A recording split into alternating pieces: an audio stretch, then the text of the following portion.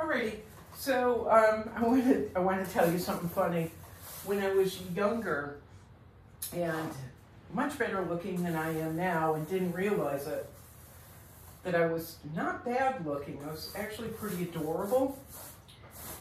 I wouldn't leave my house before I'd showered. I wouldn't let anybody see me before I'd showered and dressed.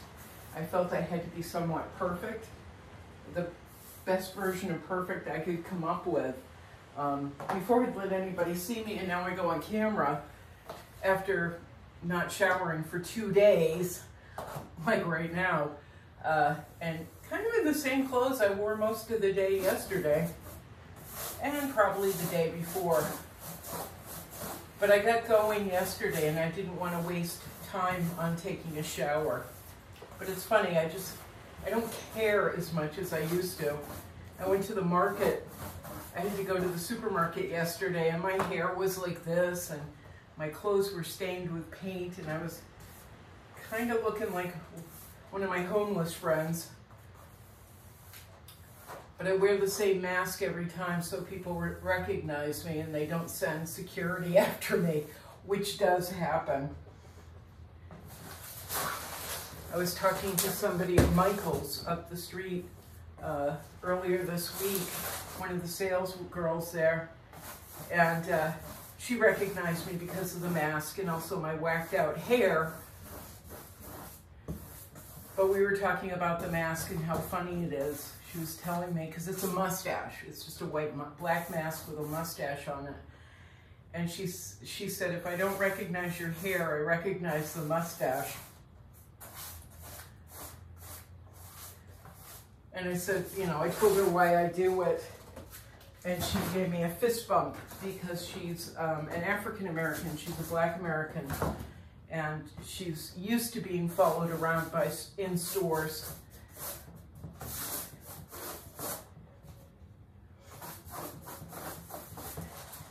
And I said, well, so am I. I'm used to being asked, you know, having people stand right on top of me. Salespeople stand right on top of me. And there's one store when I go downtown where I buy incense and periodically buy a necklace, a new little necklace piece. They don't cost very much and it just makes me feel a little bit better. Like an amulet. I'm buying an amulet to empower myself. But every single time I go in, and I've been in, I don't know, 6, 10 times, I'll have a salesperson standing literally right on top of me. Hi, what'd you come in for? Can I help you with something? So I walk around with my hands up or behind my back so they can see. And I'll say, I'm not homeless, I just dress weird and my hair is odd sometimes. I have to say it every single time and they still stand on top of me. But anyway, regardless, oh, I like that. Regardless, I was always embarrassed by my looks, and so I wouldn't leave the house till I'd showered. And now I won't shower for days, and I go on YouTube and say, this is my hair, this is the way it is. Too bad.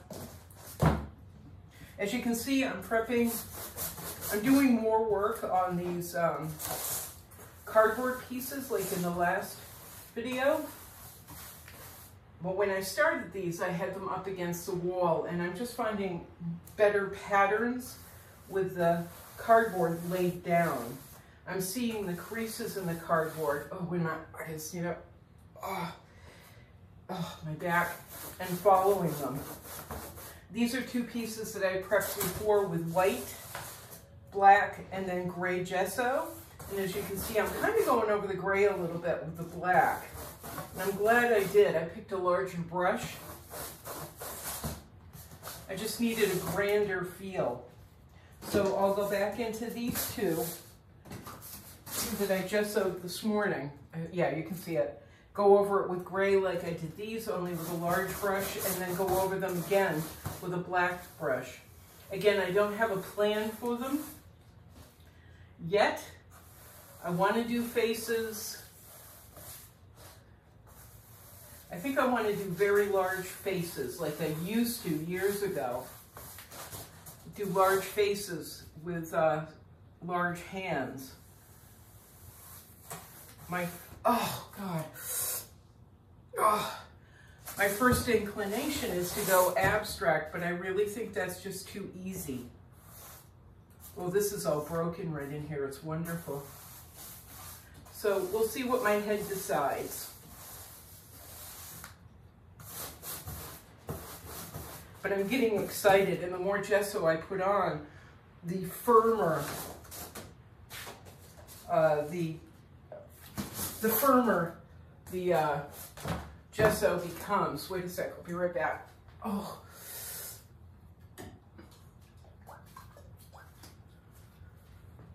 This one's kind of dry. I'm going to pick up the other one. Yeah, so now I'm walking around with my hair everywhere, unshowered, saggy old face, old clothes. And it's funny, I'm more comfortable now than I used to be. And I think it's funny when I go into a store and people follow me, or I get this, you know, up and down look, like, what are you doing in here? The store I went to yesterday, I went into a couple of weeks ago. I was looking at soap. It's one of my, I love a nice soap. And I'm standing there staring at soaps, trying to decide, because I can't spend a lot of money on soap. I love good soap, but I'm not going to spend a tremendous amount of money on it. And this woman walks up to me, this salesperson. She's watching me and following me around this store that I go into really a lot.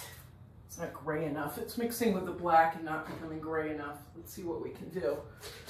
I'm going to add some white gesso and try and get it a little bit lighter so I get a nice contrast. But it's funny because I'm standing there and I'm looking at soap. I'm in the soap aisle and I am looking at soap. I have my hands behind my back with a few items, with a basket. My hands are behind my back because she's been following me and staring at me, just standing and staring. Nope, not white enough, or not light gray enough, it's black.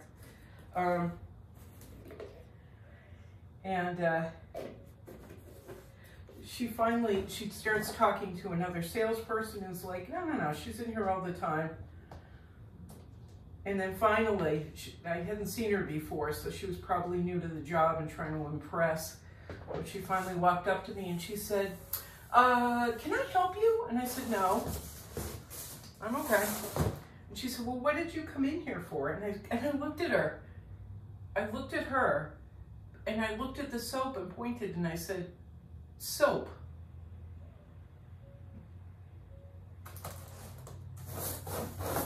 And she went, oh, and walked away, but she stood at the end of the aisle watching me anyway. People are so funny. It's pretty insulting. I actually ended up leaving there without the soap. And I won't go back in that department when she's there. So if you've never been followed by a salesperson, I can tell you it's not fun. It's slightly unnerving because you've got to think about every movement that you make, where your hands are, how you stand.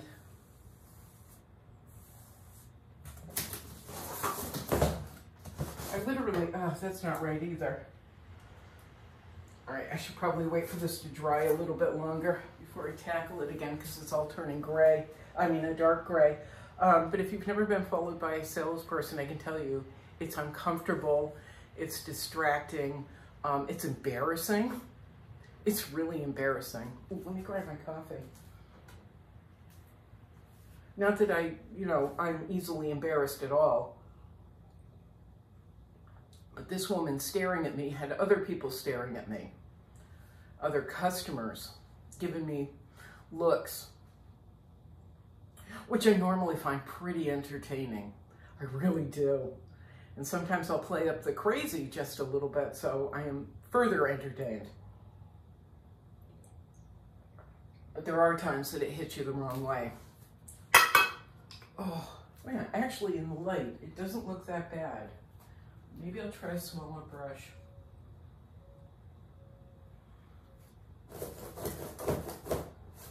Now I can't imagine what it would be like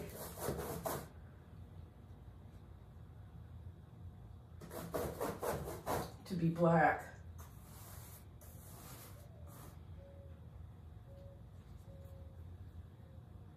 And under those circumstances, because I have had security called on me a couple of times, several times, actually, many, well, let's put it this way, many times, because I haven't looked right or someone's suspecting me of something that isn't going on.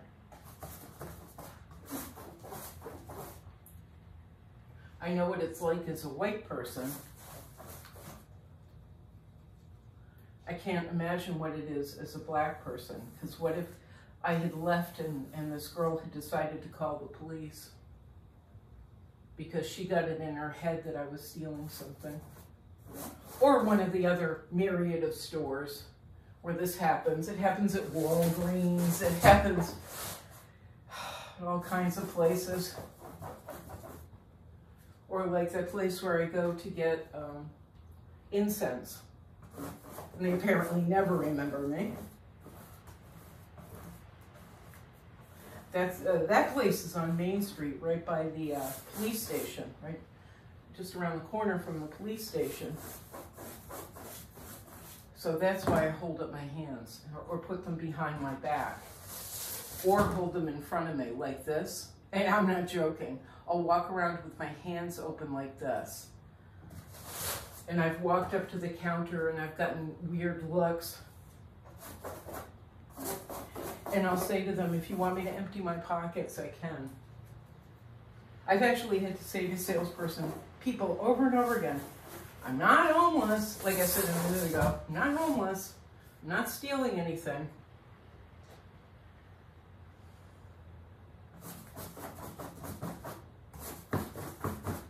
Now that happens to me once in a while. It doesn't happen all the time.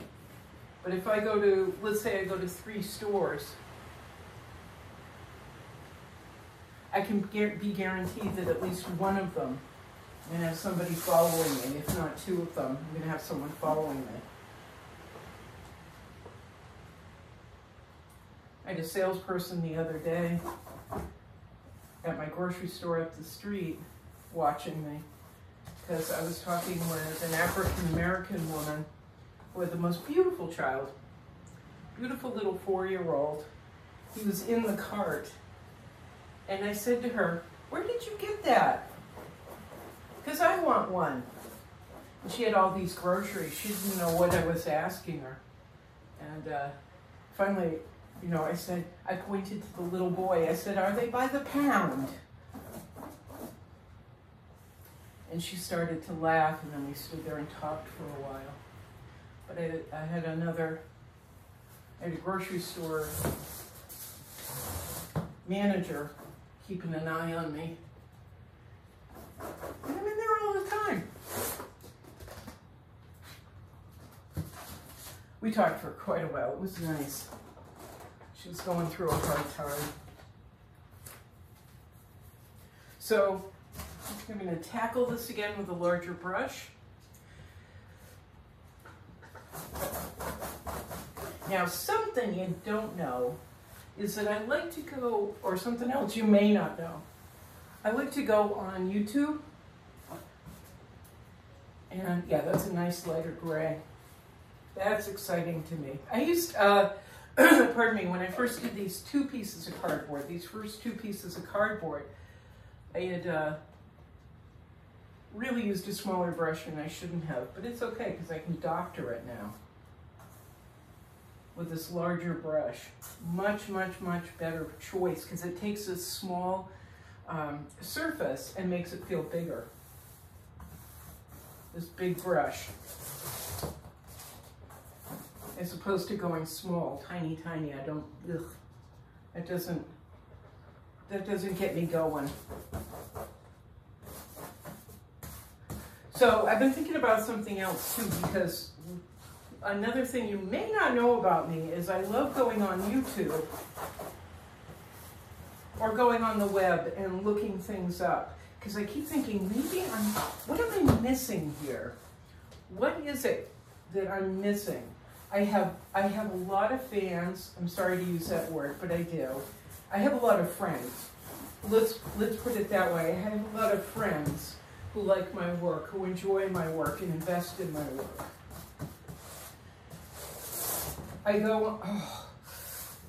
I apply to galleries, I apply to reps, I apply to magazines, I apply to competitions. But I keep thinking, what am I missing? Because sometimes, most of the time, I don't hear back, which is kind of weird.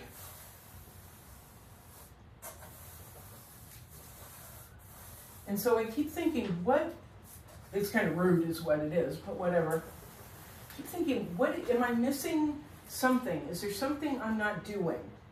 So I'll check and see, I'll look at CVs and resumes, how to write, or an artist statement, how to write an artist statement, how to write a CV so that it gets people's attention, and also,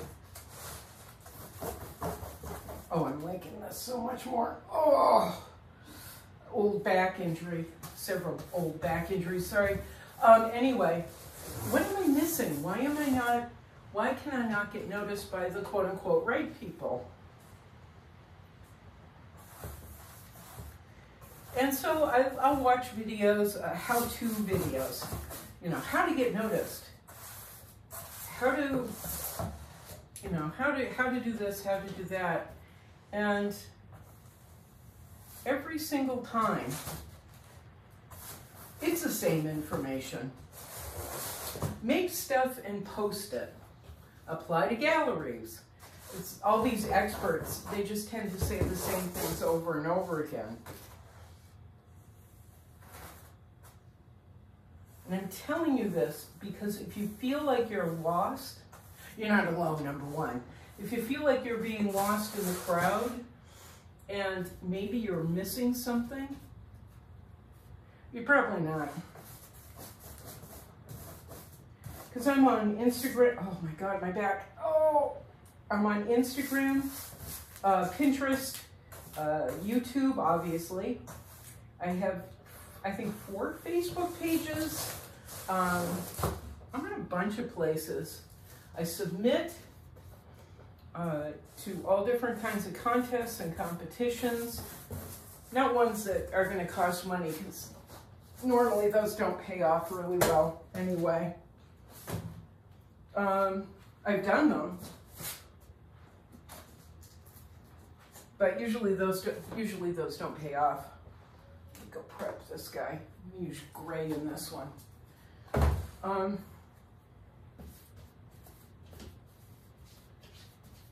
But it's always the same. It's usually just the same information. And it turns out I'm doing what I'm supposed to do, and it's just keeping our fingers crossed. And I wanted to discuss this a little bit. Here, I'm going to stop. My back is killing me. Sorry for the hair. Sorry for the bags under my eyes. Unwashed. I'm one of the unwashed masses. But I wanted to talk about this. Just let's see how we're doing. Oh, yeah, crazy. I wanted to talk about this a little bit because because we're always looking for, or I'm always looking for that magic bullet. That magic bullet, what am I missing? And if you're doing what I'm doing, which is, making videos, posting on Instagram, Facebook, blah, blah, blah, blah, we're doing all the things right. If we're hashtagging and connecting and internet connecting, we're doing the things right. If you're updating your website, built a website, updating your website, we're doing all the things right. It just is what it is. So what I would like to suggest, again, is that we do what artists in the past have always done and artists do currently. Let's connect, let's share, let's help each other out. If we go back to the Impressionist period, this is like one of the biggest, this was one of the biggest movements in art history where where tradition was rejected and this new art form came about. I mean, it also came about with Rauschenbach and Picasso and all those guys, but hang on. The Impressionist period was like a rip the Band-Aid off of society and societal pace. And all these people, all these men mainly, but also people like Mary Cassatt, ripped the Band-Aid off and just said, we're done with this. We're going to do what we want to do. And they helped each other. They had their own salons. They promoted their own shows. They helped promote each other and build a little community that, of course, now is like, oh, well, we look back at them like they were the cornerstone of the art world. Not when they started.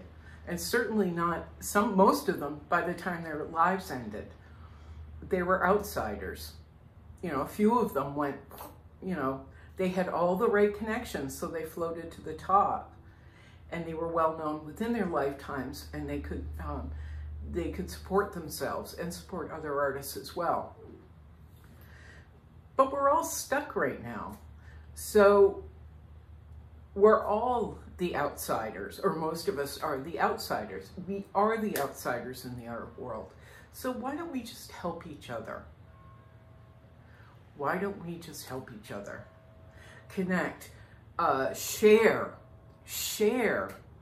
If you're doing work online, you have an Instagram page, Facebook page, share. Not just me, but the artists around you. I do videos about other artists. I talk about other artists in these videos. Let's just help each other. Let's be our own little underground movement, okay? Instead of having to be pushed on the outside or held suspect. I was trying to tie it into the shoplifting thing, but I don't think it's going to work at all.